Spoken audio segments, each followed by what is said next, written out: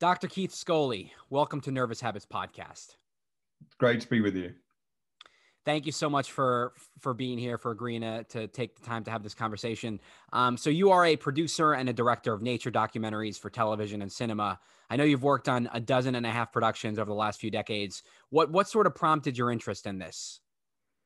Well, I started my life as a kid in Kenya, and I used to go on safari. This was in the 60s, before really tourism got going. And so I had a lot of experiences with African wildlife at a very early age. And I think from then on, it was really obvious that's where my career was going to go. And so, against the recommendation of a lot of my teachers at school, I went to do zoology at university. They said, "Oh, you'll never get a job," and I ended up getting the best job I could ever have had. So I studied as a zoologist. I did research as a zoologist, and then by a fluke got into wildlife filmmaking, and I've never looked back since. That's amazing. So I guess in the 60s, the zoology degree didn't have as much utility as maybe it does today. Yeah, well, it wasn't until the 80s I actually got as far as the getting the degree. But yeah, I think it was always thought of, if you're a zoologist, that you might get employed, what have you, but it would be kind of a hard graft in terms of career and everything, because there weren't that many jobs, certainly in the UK. Most people who studied zoology at that time would move into other things. So I was lucky I stayed with animals for the rest of my life. Yeah, I mean, you're someone who obviously you've dedicated your career to animals and wildlife and environmental preservation. Did you have any exotic animals growing up, or sort of what was your relationship to just animals in general?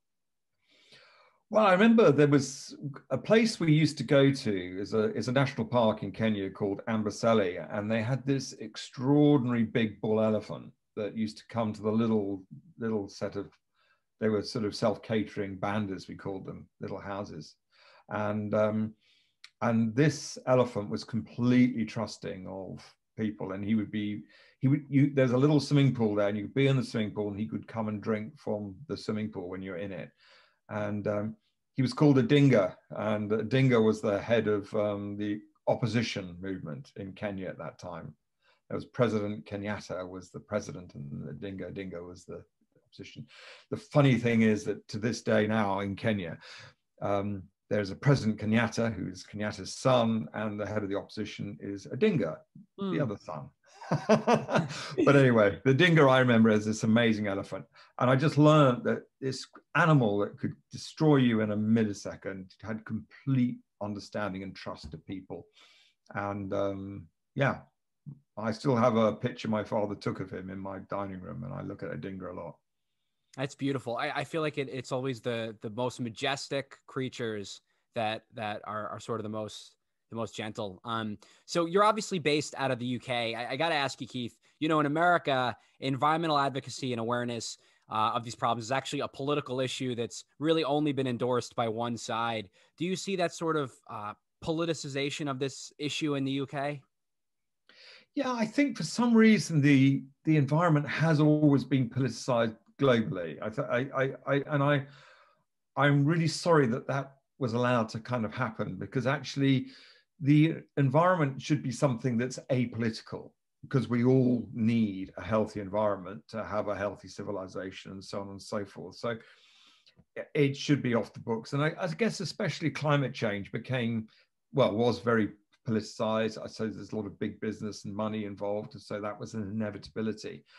But I do think we're coming out of this period now. I do think I see changes now where people are actually realizing that whatever political persuasion you are, you do have to have a functioning planet to carry on with your life. And that, I think, is becoming a common realization. It's taking some time in some places, but by and large, I've seen, especially in the last 5 or 6 years, there's been a huge change of attitude. I also think that young people very much look at the future that's ahead of them.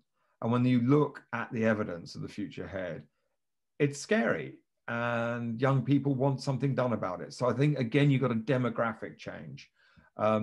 Guys of my generation, we haven't really done a good job. So Yeah, I mean, up to look, you guys to turn it around. I definitely think you're right that you do see it's more. I don't know if the word is like socially acceptable or it's cool for young people to care about the environment, but you definitely see for millennials and for Gen Z this sort of, you know, social justice activism when it comes to the environment, where for the boomers, and I don't know if it's you know, because they're not necessarily going to be around, you know, for we're going to discuss what's happening, you know, in future decades, or maybe it's just because it's the, you know, they were brought up in a culture where they weren't, you know, talking about climate change and the loss of biodiversity and the warming of the planet. I don't know if it's one or the other. Yeah, I think that, you know, when I grew up, the idea that we could completely destroy, overfish the whole ocean was absurd. You know, how could that possibly happen? Now it's common knowledge because we've actually done it. You know, the idea that the Amazon rainforest could come to an end was absurd, but now it's a real possibility. So, you know, what has happened, and I think you often, when you grow up, you see the world at that time when you grow up, and you get set in that sets your mind and your thinking. And it's very hard then as you get older to try and break that thinking. And I struggle with that myself. So I think for young people, you absolutely know that humans can change the world, can completely, for better or for worse, because you're seeing it around you. And you're also looking into an uncertain future, which we weren't. 60s, 70s, we weren't looking at. Everything was golden ahead of us. Mm. Yeah, and that's actually part of why I wanted to have this conversation with you. You know, I do have a lot of young listeners on the podcast, but I also have folks who are maybe from, you know, a different generation who I guess don't understand the seriousness of what lies ahead. And obviously, you know, you had your phenomenal documentary with Netflix, A Life on Our Planet. And the first thing I want to tell you, Keith, having seen the film, it was an extremely moving depiction of what's going on, and emotionally it was really difficult to watch, you know, just sort of taking stock of how much damage we as humans have done to the world around us. It was emotionally draining. So I can imagine that actually making the film, you had the same experience. Yeah, it is emotionally draining. And I think for someone like Sir David Attenborough, who, you know, obviously the film is framed around him, and everything that, you know, David was born into a pretty much a pristine planet. And so he's seen this whole change, and when he was traveling as a young man in the 50s, most of the natural world was intact in an amazing kind of way. So he's seen this massive change. So for him personally, I think it's really sad to look back on it. I think there's also, again, people of our generation, that there's a kind of the sense of responsibility that we let it happen. Especially as broadcasters and communicators, did we do a really bad job telling people about the change and so on and so forth? So there's a whole bunch of mixed emotions in there. But at the end of the day, I mean, I still think, you know, that we're in this junction where we can still turn it around. And that was the real thing about the film. We would say we're at this kind of magic moment. Humanity's at this little junction. Well, not little junction, it's a huge, massive junction. Right. But we can go one way or the other. And it's really funny. It boils down to the next decade. And I always say we're the most important people that have ever lived, because no other people on the planet have had in their power the ability to change everything, not for 1,000 years, 10,000, maybe 100,000 years. Mm-hmm. And it's going to happen in this decade and the following one. And if we get it right, we sort it. And everyone who follows us for 10,000 years look back and say, they did it, they fixed it. But if we don't fix it, they'll look back with a very other, a darker view of what we did or didn't do. And we're going to speak later on about, you know, sort of the hypothetical future that you lay out, right? Like if we don't do anything, what it's going to look like. We'll talk about that in a moment. Now, you mentioned Sir David Attenborough. For my American listeners who are maybe less familiar with him, he's been presenting natural history documentaries for BBC for decades, and he actually considers your documentary his personal witness statement of his life in the future. So, Keith, what was it like working with the 94-year-old Attenborough? Well, I've known David a long time, but the first job I ever got in television when I was 24 was working on his second big landmark series, which was called The Living Planet. His first big natural history series was Life on Earth. And the interesting thing then, it was made with the BBC, and David had this huge career in the BBC. I mean, when I met him as 24, he was already in his 50s. But he was going to be the Director General of the BBC, so the top guy.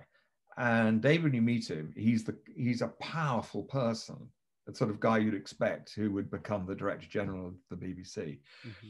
So everyone around him was in awe of David then, because he was the big boss, and he just decided he just didn't want to be the Director General. He wanted to go back to filmmaking, and he'd started this extraordinary career going back to filming wildlife.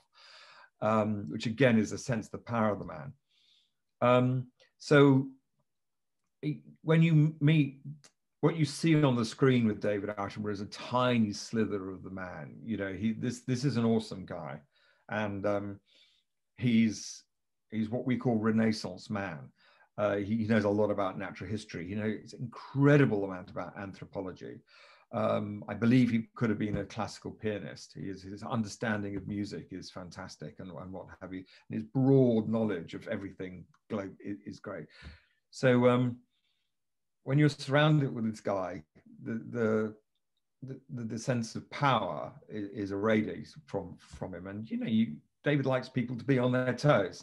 So I've lived with this all my life, and I've made films with David all my life, and the one thing is that would always happen at the end when we made a film with David, you'd show it to him, and usually he would say, "Oh, that's fantastic, well done." And sometimes he'd say nothing, and then I learned not to ask, because when I did ask, he'd say, "Well, wasn't really up to it." And it's, you know, David is like a father, but you know, he tells you, "Well, you didn't quite make it, mate." And so you never want to have that again, because the sense of disappointing David Attenborough is huge. So, of course, when we came to make this film, which is his witness statement, his life story, we really didn't want to get it wrong. Right.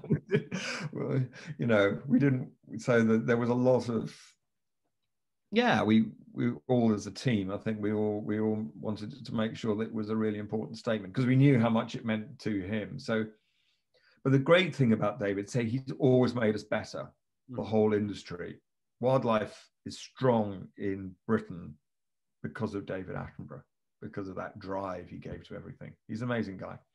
Definitely. Yeah, no, I mean, it certainly sounds like, and I think the fact that he's so, you know, he's so forthright with you guys, you don't have to sort of wonder if after the fact, did he like it? Did he not like it? You know what his sentiments are. And Keith, did you, just so the listeners are aware, most of the documentary, you know, David is traveling around the world. He's, you know, going to all different environments, from the rainforest to the beaches, to the Arctic. Did you get to travel with him and see all of those different ecosystems? I have done in the past, and when I've worked on different shows. For this actual film, because David was 94, and they still, I mean, you wouldn't know. David is like, at 94, he's like a guy in his late 50s. Right. But we don't travel. He doesn't travel quite what he did. So we only actually went to 2 places abroad. We went to Kenya, because the special stories there. And we also took him to Chernobyl, which was an interesting thing to kind of do. The rest of the shows of seeing him around were archived from his past life.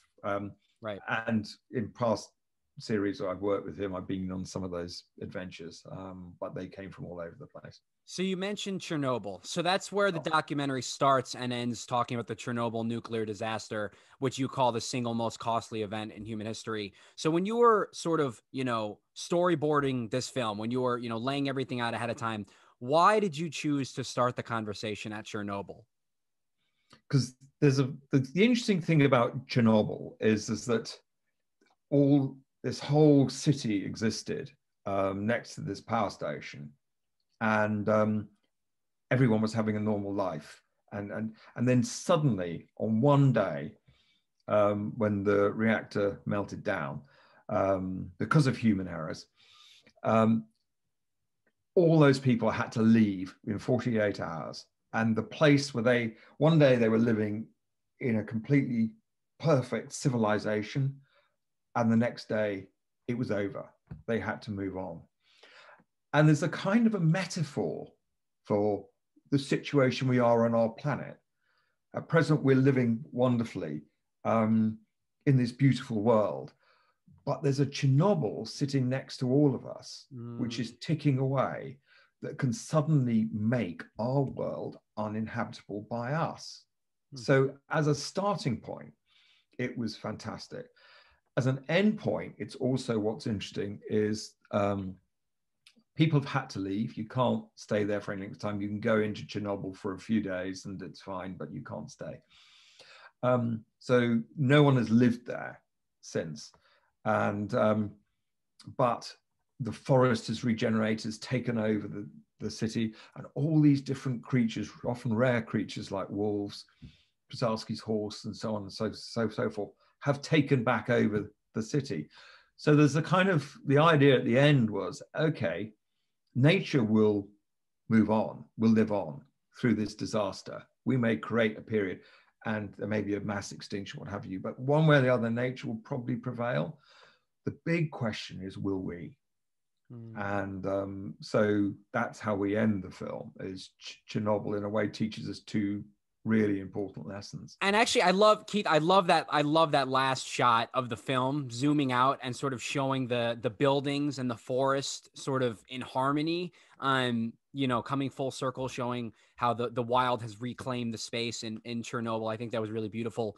So for those who have yet to see the documentary, the key, theme that I noticed that you kept coming back to was biodiversity, and about how the loss of biodiversity is the biggest threat to the planet, really. So for the ordinary person who's less familiar with these issues, what is biodiversity and why is it important?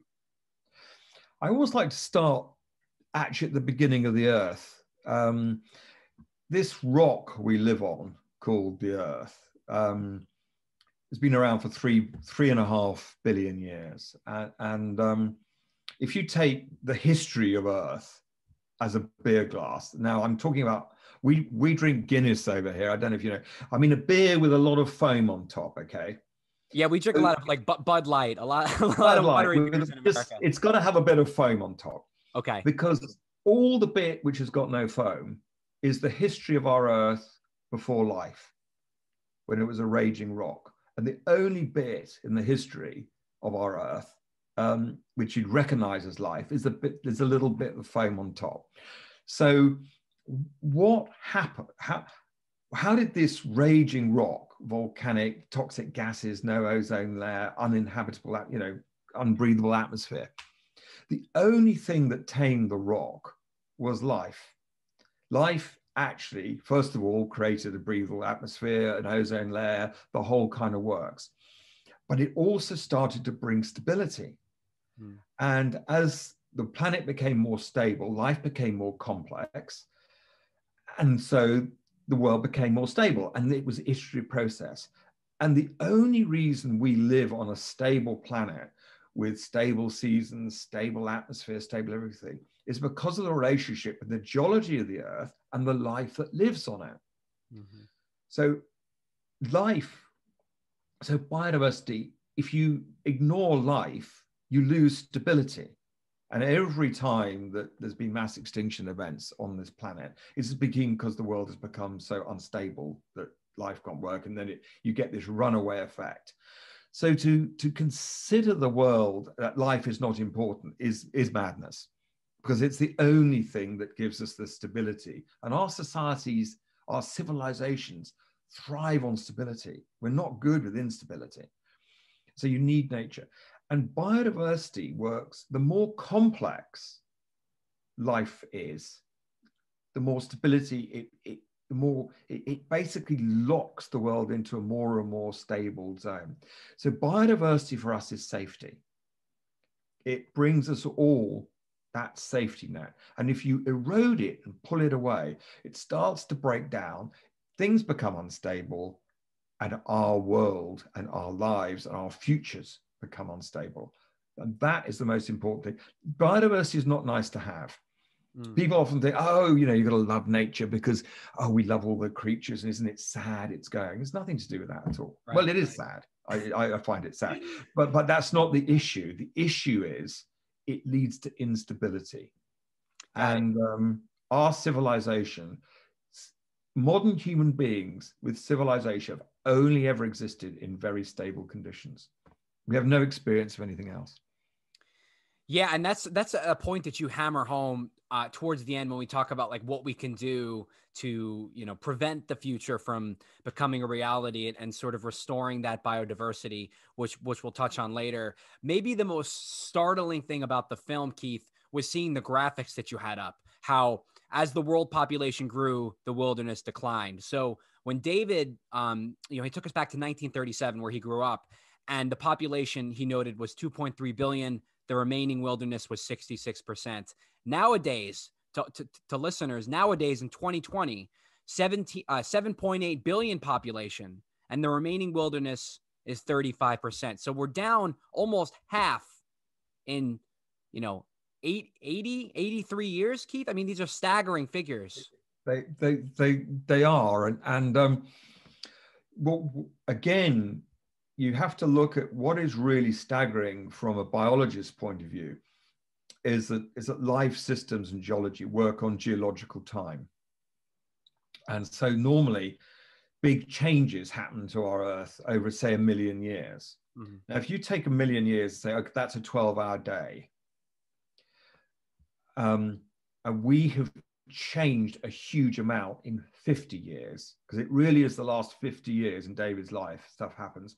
Well, if you have the same kind of 1 million years to 12-hour day, 50 years is 2 seconds. It's 1 and 2 and. So what we've done actually is rather like a meteorite strike. And one of the great extinction events that happened, most people are familiar with the end of the dinosaurs, was a meteorite strike. But we're sort of simulating that same thing by changing so much so quickly. Life can't quite cope with that. And that's a really worrying thing. And you start to get what we call them tipping points, where things you erode a wilderness or biodiversity to a certain point, and then it starts to erode itself. It having been very stable, it starts to run away. And the biggest example of that is the Amazon rainforest, which is kind of the Amazon rainforest always created its own rain, and it needs to create its own rain, but it has to be of certain scale to create sufficient rain to keep the whole thing working. And as it's being eroded, it's coming to this, what they call a tipping point, where it won't create enough rain, and then it'll just switch to become a dry savanna. And so the whole thing, billions of species will go and what have you, but it'll then no longer create rain. Most of South American agriculture relies on, they call it the river in the sky, on the rainfall that is generated by the Amazon. So the irony is, with our agriculture, get more agriculture by deforesting the Amazon, they're going to probably wreck the whole of the agricultural system of tropical and subtropical South America, because actually the rain all comes from that system and that forest. And scientists are really, really worried about that. But that's what they call one of these tipping points, where stuff starts to run away. The terrifying thing of a tipping point is once it's gone, it's like the dam's broken. You can't do anything about it. It just can't unscramble the egg. Once no, you can't unscramble the egg. Yeah. I'm glad you mentioned the rainforest, because that's something where I don't think people realize just how much biodiversity is in the rainforest. And I know in the documentary you mentioned that in a single small patch of tropical rainforest, there could be 700 different species of tree, as many as there are in the whole of North America. And the Yeah. documentary mentions that half of the world's rainforests have already been cleared, and that we cut down over 15 billion trees each year. Yeah. No, it is on a staggering scale. And actually, it's all those different trees and all the insects and everything acting together, as I say, which creates this stable system that then generates the rain. And again, the thing I always bang on about is, okay, you might think it's very sad that insects and what have you are being wiped out, species are going, and I do. I think it's sad. But the point is, what is going to be the impact on us? All my life as a wildlife filmmaker, conservation was all about trying to save species because we thought we should. We thought that there was a moral obligation to keep things as they were. To me, the last 20 years, that has all changed. It's now, they're no longer just nice to have. It is essential for us. They are our defense force. I honestly think that what the natural world and its services provide, like the Amazon provides, the rain, the agriculture, the watering of the agriculture of the South American subcontinent, it's not nice to have, it's essential to have. And so it becomes an issue of, you'd call it national security in America, because if anything is going to actually threaten your people, your civilization, so on, you stop it. You have a defense force. You have all sorts of things. You have the biggest defense force in the world to protect your citizens. And we need an international, we need to have international security and international defense against these things that can damage us far more, I'm afraid, than terrorist groups and so on and so forth. These are things that eat away at the fundamentals of our civilization. And we can't afford to let them run away. Yeah, and this is the part of the documentary where I mentioned it was emotionally draining. Just sort of, and the whole thing was very beautifully choreographed and edited together. But just seeing, all of these different species in the rainforest, for example, we'll talk about the oceans in a moment, just slowly becoming endangered and extinct. I want to make sure people really can grasp the gravity of that number. 8 billion people in 2020, 35% remaining wilderness. I mean, you do the math, guys. If you go another 30, 40, 50 years, there's not going to be a lot left. This is not something where we can afford to wait another, 5, 10, 15 years, leave it to the next generation. We need to act now. And that's something that we're going to keep coming back to in this conversation. Yeah, the world is finite. And so you can't, eventually you run out of world. Whichever way you look at it. So and when you run out of world, basically you run out of stability at the same time, and that's the issue. So let's talk about the oceans, Keith. When people think about the problems with the environment, they don't usually think about the ocean. But the documentary talks about how, due to overfishing, there is a serious dearth of fish left in the ocean. We've overfished, I think it was 30% of fish stocks to their critical levels. How serious of a problem is this? Well, obviously the thing what's happening with fishing is that if you can imagine you had a bank account, say you had $1 million in it. Now, what most people do is they have their bank account and it makes interest every year, and you spend the interest, but you keep your $1 million safe. What's happening in the ocean is the $1 million, the capital, is just being eaten into. And what all conservationists want to do with the ocean is just, if you have a big enough stock of fish, and you just take the interest, that stock actually grows and grows, and you get more and more fish. So what we're doing right now. A farmer would never eat their seed corn every year, and a banker will, if there's a good banker, won't eat into all its capital, because he knows that's the end of it. But in the oceans, for some reason, because it doesn't belong to anyone, most of it, that's what's happened. The other thing, though, which is more crucial of what we now know, is that things like large fish in the sea, whales and other things, have a hugely important part on stimulating the productivity of the ocean. Whales, for example, and we nearly killed whales off in the 70s, knowing nothing about their contribution to the ocean, but they are very important in helping to circulate nutrients, which stimulate the growth of plankton, which makes the ocean more productive. And the more, ironically, the more fish in the sea, the more productive it is. So again, it's sad we're losing fish, but it's also the loss of the productivity is disastrous for you and me. And why it's disastrous is because we've got this big carbon problem right now. And the biggest carbon sump the world has is the ocean. Now, if you just leave the ocean alone, it'll suck carbon out faster than anything. But if you destroy it, it stops providing that function. And if people believe that global warming is the problem for most individuals on the surface of the planet, which I believe it is, we need a healthy ocean just to help us sort that problem, that alone. And the irony is that we can have our cake and eat it. If you protect the ocean, scientists have worked this out. If you rigidly protect 30%, you can fish everything you want out of the remaining 60, because the 30% will always be generating so many more fish that there'll be plenty to have. But at present, the way we're going to have no fish in the sea, and we're going to lose our carbon sink. Yeah, and it's interesting you bring up the carbon issue. That was probably the thing that I took most away from the documentary, just in terms of factually what I learned. I didn't know this, that the ocean was masking the problem of global warming. I think in America, we obviously have a situation where you have a lot of climate change deniers, people who are resisting the science. But can you just explain sort of like as explicitly as you can, how the ocean is masking the seriousness of climate change? I think so. What would happen, because the ocean has a current system where it sucks warm water, falls down to the ocean depths and cools and so on. The ocean has a huge ability to absorb heat.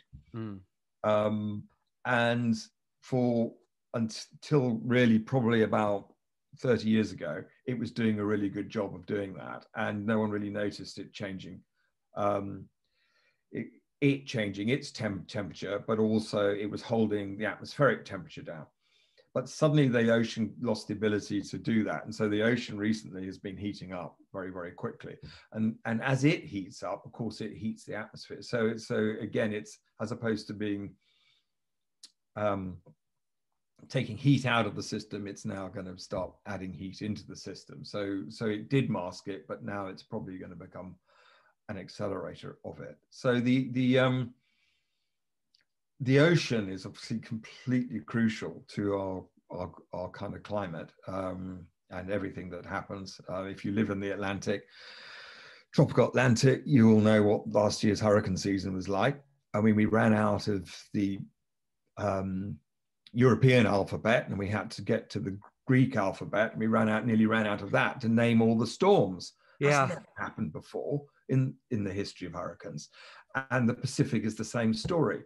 But this is just physics. This is just basic. If the ocean becomes warmer, it puts more humidity into the air, and you'll get more and more violent storms. I mean, it's not rocket science. So yeah, I mean, I think there are people who still kind of want to deny climate change, but I think they're becoming a smaller and smaller group. Yeah, I mean, and there's so much evidence, and I'm glad you brought up, because I hadn't even planned to mention the tropical storms, but additional evidence of climate changes with the more turbulent hurricane seasons. So I hope that folks who are maybe more skeptical of it also look into that aspect of the science. Something else you mentioned in the documentary with respect to climate change, which was really convincing. So it had taken volcanic activity up to 1 million years to dredge up enough carbon from within the Earth to trigger a mass catastrophe. But by burning millions of years worth of living organisms all at once in the form of in the form of coal and oil, we've managed to do so in less than 200 years. So sort of taking a million years of carbon from the volcanoes and burning it and doing the same damage in 200 years. Yeah, it's I think people, what they don't understand is that carbon dioxide and carbon is part of the geological process that whereby the Earth operates, and and the balance of carbon dioxide is crucial to the balance of everything about our world. And generally, what normally happens is that volcanoes pump a certain amount of CO2 every year into the atmosphere. Plants need that carbon dioxide to be able to grow, photosynthesize, and to make food for everything. So we need CO2. It's absolutely crucial. But what goes in from the volcanoes is taken out by nature or other weathering forms. There are other systems. But in a couple of periods in our Earth's history, volcanoes went crazy. And the worst time they went crazy was, it's called the End Permian. It's a mass extinction event. And it's when all the continents of the world came to crash together.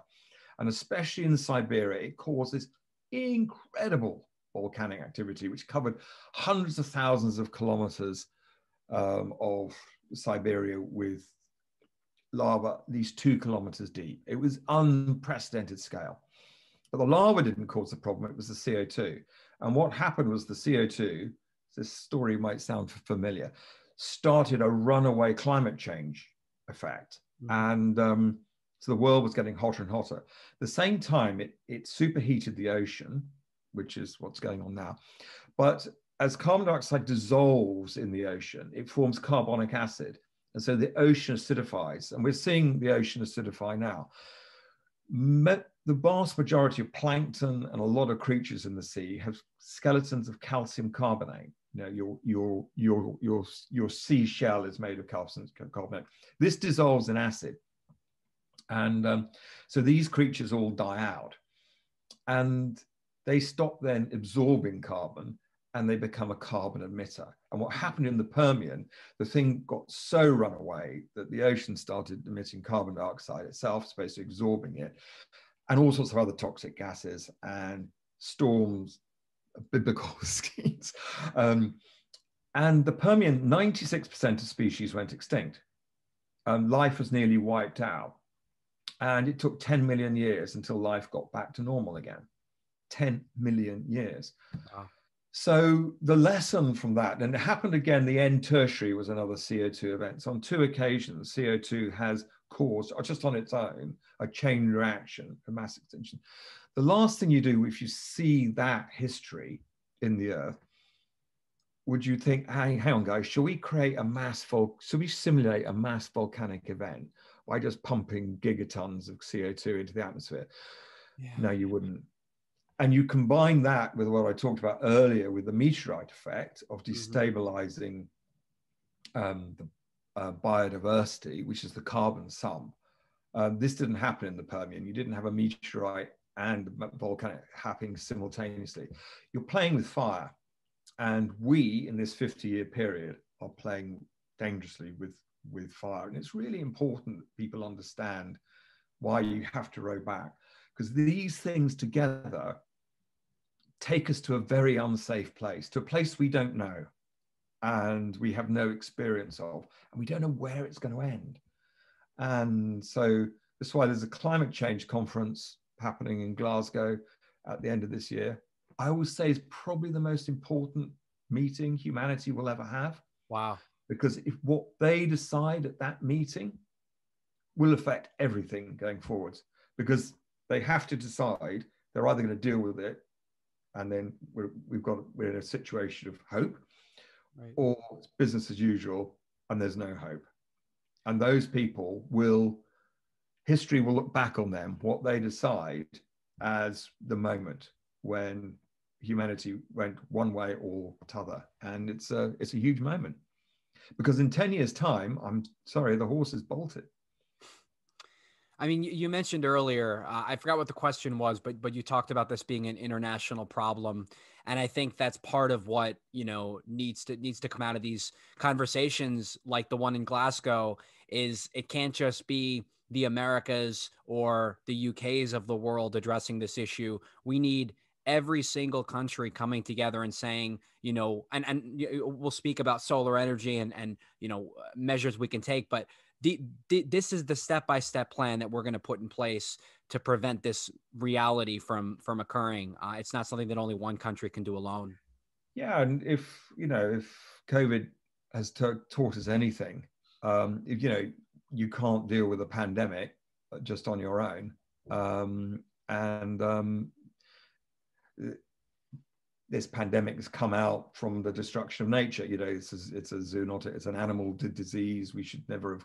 These diseases are popping up all over the place in a way they've never done before because of our interaction with nature. It's part of that, of our destructive relationship with biodiversity. But again, COVID, you know, you can't, it'll originate in one country, but the way we're configured now, it's going to spread around the globe very quickly, as Right. the coronavirus did.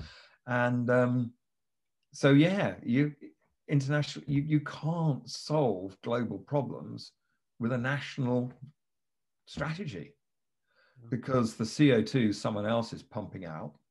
If someone isn't going to play ball,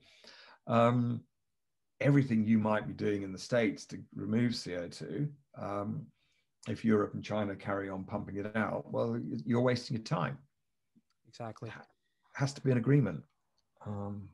So I want to talk about animal species more generally, and the documentary mentions that just a couple numbers for listeners: 70% of the mass of birds on this planet are domestic birds, and the vast majority of those are chickens.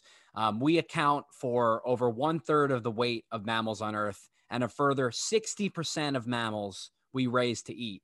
And the rest of all of these animals, from mice to whales, make up just 4%. And as I mentioned before, and dwindling. That's remarkable to think about the fact that we're, 96% of mammals, ourselves included, are being, used either for domestic purposes or to consume. And 4% of animals that you see out in the world, that's all they constitute. It's remarkable. Yeah, no, it is staggering. The other staggering statistic, which you didn't actually put in the film, was the way insect populations have been crashing. And there's a very famous biologist called E.O. Wilson who studied insects and what have you, and he said it's going to be the loss of the little things that'll probably undo us. And he's absolutely right, because insects, obviously, pollinating insects, all our crops, or majority of them, rely on insect pollination, and but they fertilize our soil. They do all these incredible jobs for us, but there's a sort of silent extinction going on because of a massive use of pesticides and all sorts of other things of the insect population of the world. And it's sort of thing, it's as insidious, because suddenly it'll go and the thing will break down, and you'll think, these crops aren't growing anymore. Well, it's because you've got there's nothing left in the soil for them to be able to grow. So it's this erosion of the wild world of biodiversity is a ticking time bomb. It's going to be the little things that undo us. That's something I think people are going to remember from this conversation. So, Keith, to people listening who might think it's inconceivable that we as a single species might have the power to threaten the very existence of the wilderness, as you mentioned with the beer glass analogy, this environmental status quo has been in place for millions of years. What would you say to the people listening who think we have just not been here long enough to be able to have made that impact? I think just you have to look at the evidence, I guess, outside you. I mean, I always say go back and look at the evidence, but if you just satellite data will just show how much change we have made in the past 50 years, and then you have to then look at the amount of change, say, the whole period of the Roman Empire had on the earth. Insignificant. And so you have to kind of look at it in the sort of context of, of the last 50 years, and whether it be your local city, your local town, what's going on outside your door. And if you're my age, think back to how it was when you were a kid. When we were in Britain, when I was a kid, if you went for a long drive, your windscreen would get covered in smashed insects on your windscreen. A lot of times in Britain, even in the summertime, that doesn't happen anymore. Where have all those insects gone? They just don't exist. So something has fundamentally changed. And I think it's just question what's happened around you. I think the other thing to do is to question, we're seeing all sorts of evidence. We talked about the hurricanes, but if you're California, you know about forest fires. You're Australia, you know about forest fires. You see ice caps melting and so on and so forth. There's a huge amount of things that weren't going on even 20 years ago, but certainly not 40 years ago when I was a kid. So you've got to just ask, is that all just, is that just by chance? But then look at the science, because these things were all predicted to happen, and they've come as no surprise. We knew this year was going to be a really, really bad hurricane season because it's a La Nina, and we know that the temperature of the sea is warmer. So everyone predicted it was going to be a massive hurricane season, and sure enough, it was. But you look at the predictions for what the next La Nina will be in 10 years' time, and it makes this one look like no problem at all. So you have to just look at the evidence and see. There's one thing that's really interesting, though, about, I think that where people should really, really fear the loss of stability of our planet. And that's, it was take people back to the history of humanity. People now understand, modern human beings, anatomically modern human beings, people like you and me, identical to us, have been around for at least 200,000 years. And for 95% of that period, we were limited to being hunter-gatherers in tiny populations. So until the last 10,000 years, that's what so 200,000 years of being restricted to that way of life. And why was that? Well, the temperature of the Earth was bouncing up and down by 10 degrees, sometimes 10 degrees in a decade, because we went in and out of ice ages and all sorts of stuff. And all humans could do, with all their cleverness and everything we had about us, was exist as hunter-gatherers, because we couldn't farm, we couldn't crop. 10,000 years ago, suddenly the temperatures just stabilized. It's a geologists call the last 10,000 years the Holocene. We came out of the last ice age, and circumstances just dropped into place, and temperature did not vary for plus or minus 1 degree for 10,000 years. 10,000 years ago, people all over the world started domesticating plants, and agriculture was born. And 10,000 years later, we put a man on the moon. So the same people who'd languished for 200,000 years as hunter-gatherers, suddenly, boom, invented agriculture, put a man on the moon. And as a scientist friend I know, he said, it looks interesting, if the Holocene had happened 50,000 years ago, we probably would have put a man on the moon 40,000 years ago, because the same thing would have happened with the same people. Right. But our civilization, only farming effectively, and civilization which comes from farming, only works when you can rely on the seasons, when you can rely on the stability. And the thing that's really, I think, terrifying is once you blast yourself out of that, which we are doing, we've gone up, 1 degree already, we're going to go past 1.5 soon.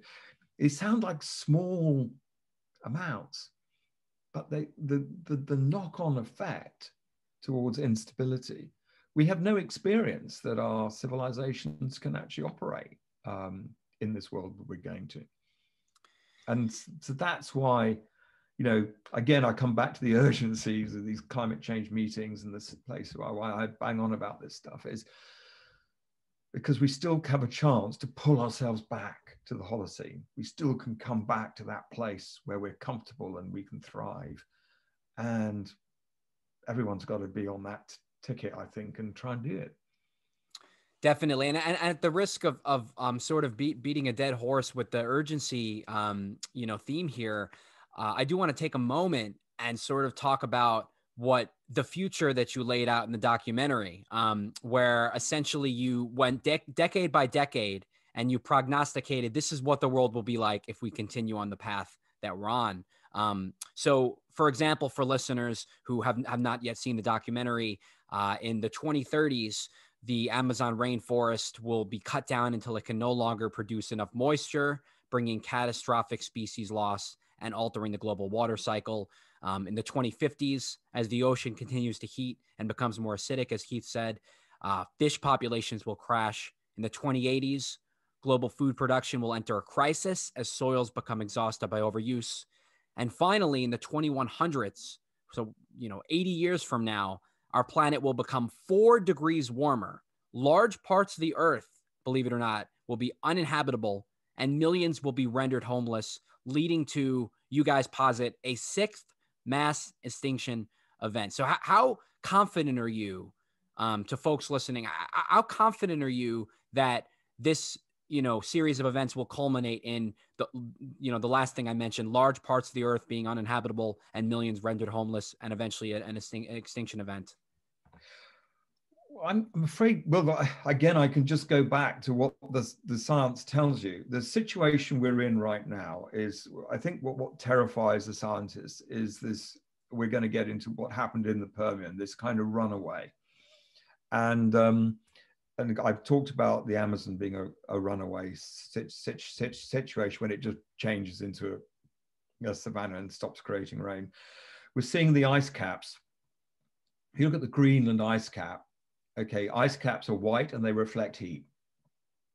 And they normally self-cool because they're reflecting so much heat. But what's happened in Greenland, it's got so warm that they're starting to form these melt pools. They're huge pools, which are dark blue, and that absorbs heat. And what they think is happening with the Greenland ice cap now, it's tipped. So it's become, as opposed to self-cooling, it's going to become self-heating. And these sorts of tipping points are hitting all the way. And why the scientists want to put the brakes on emissions now is to try to stop all these things rolling away. The permafrost is starting to melt, and that gives off more methane and CO2, which are greenhouse gases, So if you let this roller coaster start to roll and you can't stop it, and it started to roll, you get into this very difficult position of how do you stop it? And this is the urgency. But the picture we have painted is purely an extrapolation, really, of what all scientists say. Well, yeah, if you do this is where we're going to end up. And 4 degrees warmer doesn't sound like much, does it? But we're talking again about global temperature. But this is the 10 degrees flux that confined us to being hunter-gatherers. It was only 10 degrees, but in local areas, a 4 degrees hotter world makes most places which would now be sort of considered desert areas completely uninhabitable. Humans can't cool themselves in those conditions. If you get what's called hypothermia, where you basically overheat yourself if the air temperature gets too hot. And vast swathes of the world will become like that. There will be, unless you just live in an air-conditioned world, you won't be able to exist. So, this isn't hypothetical. And the thing about the 6th extinction event is not, okay, it's sad all these species are going to die. It's become so unstable, the world, that animals can't survive in it. And you have to then think, and it's that instability that really frightens me.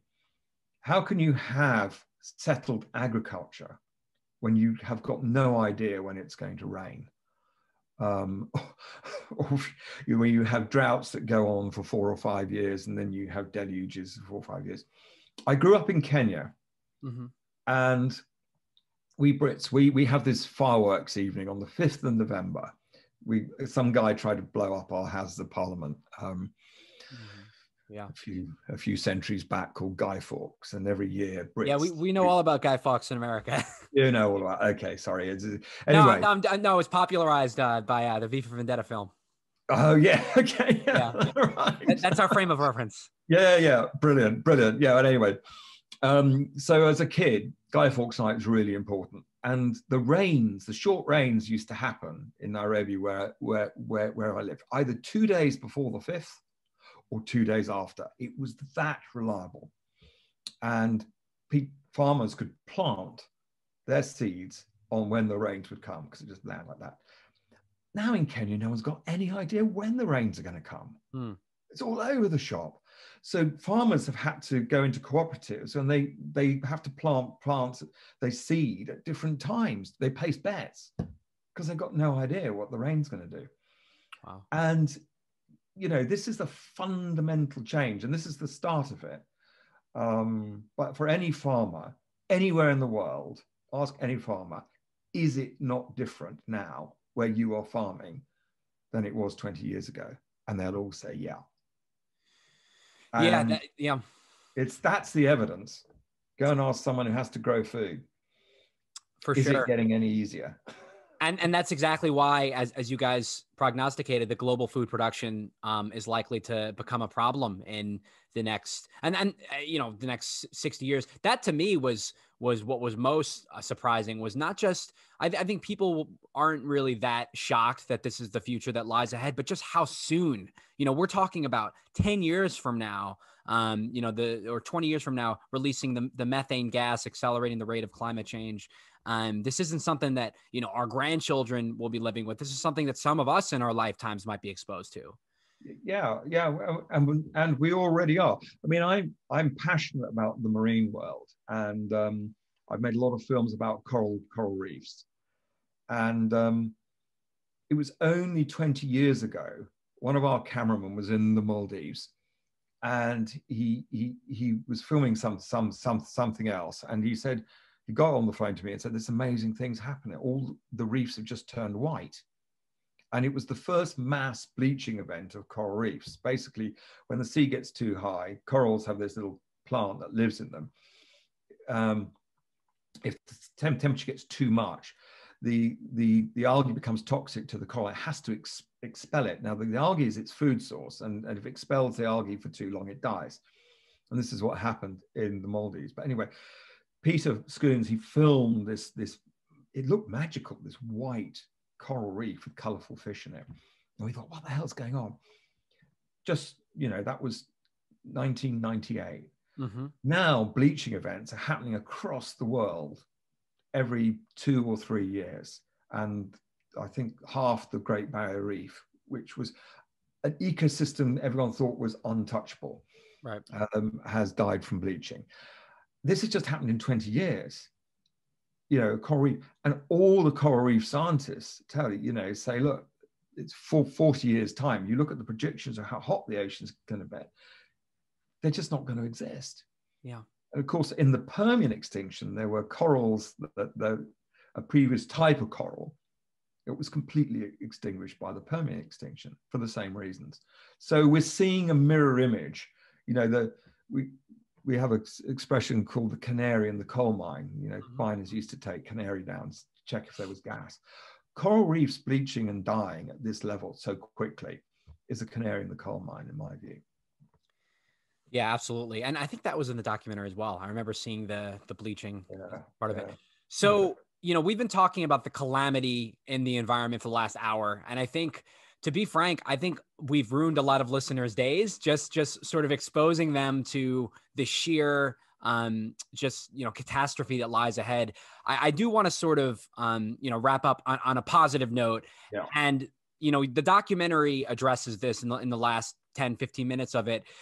What we can do to actually prevent this future from coming to pass. And there are some things that you touch on. The first is population control. And you mentioned that, there will be 11 billion people on Earth by 2100. So why is it important to have the population controlled to prevent, the mass extinctions that we spoke about? I think population is always a multiplier, isn't it? And I always think you've got to be careful talking about population, because I think you and I, in the world that we live in, we consume about as much as 12 people in sub-Saharan Africa would consume. So we're a bigger multiplier because of how much we consume. But the whole impact of population and everything I've ever learned about populations, where countries get richer, population falls. So actually what you want to do is to invest in the economy. If you want to control population, you invest in education, you invest in infrastructure, you invest in these things in the places where it's growing most, and that's the way to control it. But so it's a multiplier, and we should deal with it and take it seriously. But on the other thing, in terms of hope, I think in the last 5 years, we've just seen the world is changing. And renewable energy, even 10 years ago, if people could have said, oh, actually, we can subsidize, we can get rid of fossil fuel and we can just live on renewable energy, people would have laughed you out of the room. Yeah. But now in Britain, we have days when half our energy is generated by wind. We have a lot of wind here. But the combination of wind and solar is becoming, and it's also becoming cheaper. Mm-hmm. So it's now, we're almost hitting a tipping point there where renewable energy seems to be that it just becomes the most, the economic solution for people to get cheaper energy. So that can change really fast. So emissions may fall far, far faster than we ever thought. And they may fall because people just want cheap energy, and renewables cheaper. So that's absolutely brilliant. The other great hope, the way out of this mess is one is, okay, you deal with emissions like that. The other thing is have to take this CO2 out of the atmosphere. Mm. In the Holocene times, there were 280 parts per million of carbon dioxide in the atmosphere. Now we're at 417. So we got to try and get the 417 money back to around about 300. The thing that takes carbon out better than anything is the natural world. And they are the great carbon sums. So all you have to do is just protect the natural world. And they worked out you just have to protect 30% of it, and you can use the rest of it. The ocean, you protect 30%, you can fish the hell out of the other half. You'll get more fish in it. So it's a sort of a win-win. And the wonderful thing about the natural world, you don't have to invent it, you don't have to build anything. You have to, on an industrial scale, protect it, properly protect it, and then it just does the job. But then you get all these other things. The Amazon protected, keeps the rainfall coming. You get all that stability back. Your soils get enhanced. Your insect, the little things that can undo us, suddenly you get more little things, and so it all starts to work back again, back to a safe place. And it's not that difficult. That's the crazy thing. It is not that difficult, and it just needs will now. We've got the technology. Scientists know what to do. They've worked it all out. It's just now about will. So, okay, we've hit on a lot, some great potential solutions here. So population control is one. You mentioned phasing out fossil fuels and focusing on alternative energy. I think you're right. I think that's very much in vogue right now.